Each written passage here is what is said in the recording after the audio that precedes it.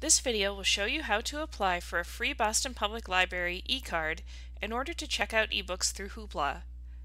All residents of Massachusetts are eligible to apply, and the eCard entitles you to access their online resources. Go to bpl.org/eCard. Click on the link to register or renew an eCard. Click Proceed to start. You will be asked to enter your name, address, and choose a PIN number. Once you have followed the prompts and entered your information, your eCard will be sent to your email address. Once you have received your eCard through email, go to hoopladigital.com. Follow the steps to set up your account. You will need to enter your email address and choose a password. Next, enter in your Boston Public Library eCard number that was sent to you through email. You will also be asked to enter in the PIN number that you chose when you were setting up your account. Once you have entered in that information, click Sign Me Up, and you will be all set with your Hoopla Digital account.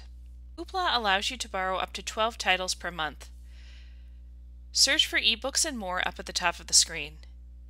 If you want to control your Hoopla account, click on My Hoopla.